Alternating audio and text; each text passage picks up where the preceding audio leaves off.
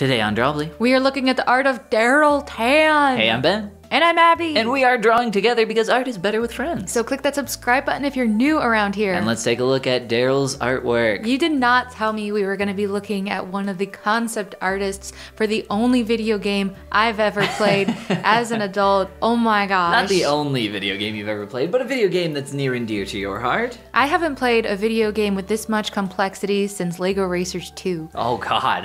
I mean, everything else I've played has not been like competitive.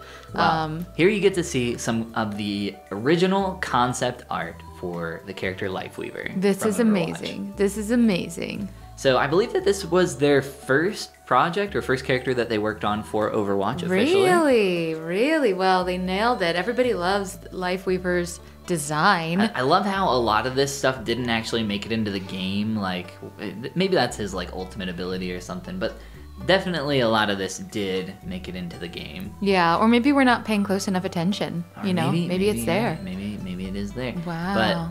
But obviously, like concepting wise, this is really cool to see. But you know, execution wise, there's a lot of really cool stuff going on here too. The fact that this is now like in game, like playable, seeable, visible is so cool. Yeah, you can also see like this is the life grip called the Helix tether here in the concept, so you can see like where things have changed. Like the visuals also different in game slightly. Yeah, but the tree is definitely spot on. Yeah. Oh my Super goodness. cool to see. Like, you know, obviously we play this game a lot, and I'm sure a lot of people watching have played this game before. So getting to see where it all started and how it ended up like finalized in the game is always super cool. Oh, but he didn't just work on Lifeweaver. No, he did also a skin. A skin for Ramatra, which That's awesome. is a character I've been really enjoying playing lately. Yeah. He's just, I don't want to say easy, but he's a relatively simple I've never character taken the time to get see into. if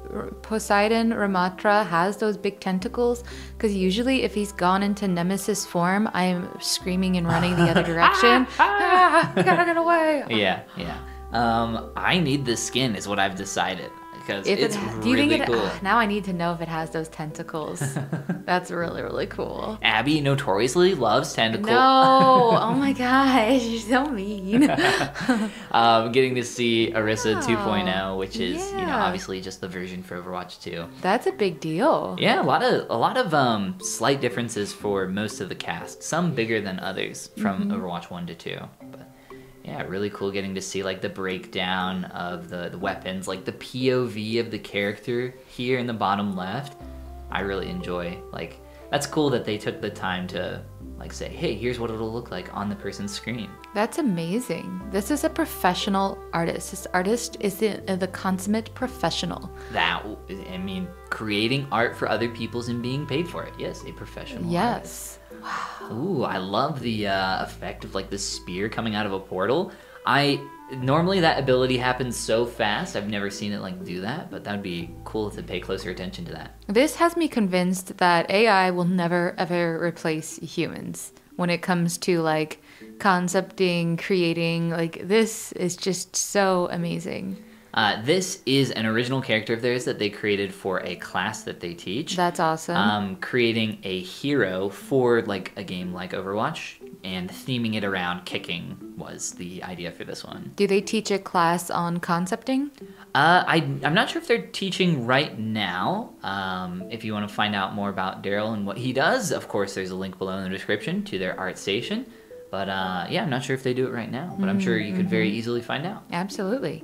This is so cool. Look at these. He clearly has a very good mastery of like mechanics and bionics and like hard surfaces, but Yeah. also making them look super interesting. Like this detail in the leg is like so intricate. There's a lot going on there, the way it's interconnecting, but also feeling like anatomical form. Like with the calf muscle, the gastrocnemius, Yeah. even having it like split down the middle for the two heads of the calf. Right, right. Like Very, and the hamstrings wrapping around, like very intricate. Like clearly this person knows their anatomical form. yeah. Oh, this is so cool to see. Like going from like a pose sketch Then let's add some detail. You know where I would max out? Probably the first one. Step 1. Yeah. yeah, me and too. this is by my powers and your powers combined. And this was another one, you know, original character, same idea. I don't remember the prompt for this one, though.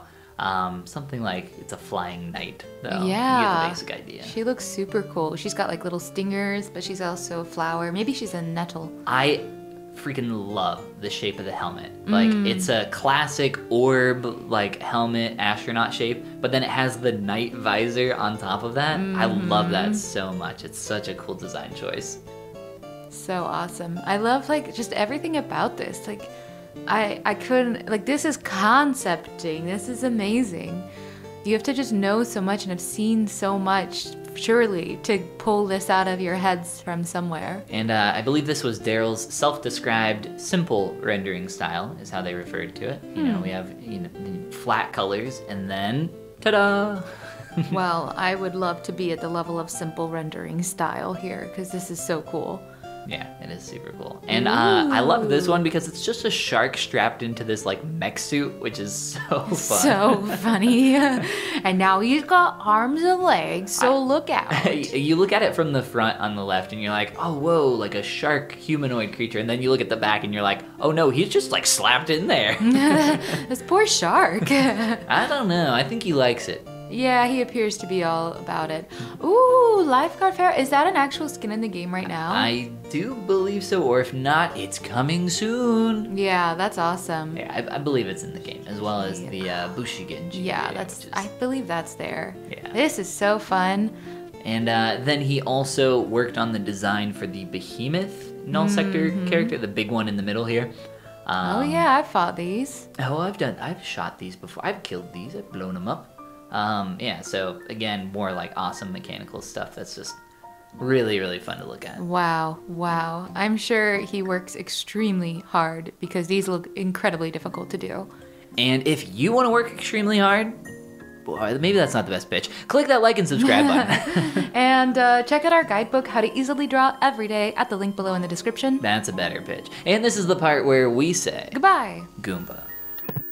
Ben, which character do you think Daryl Tan plays Overwatch? Do you think he'll play with us on Overwatch? Do you think we've ever played with him by accident and not known it? I think we've played with Daryl before, considering the amount of time we've played Overwatch. Yeah. But if not, we'll invite Daryl to come play a game with us. That would be amazing. He could just point things out to us like, and I designed that, and I designed that, and that. Oh, it'd be so cool.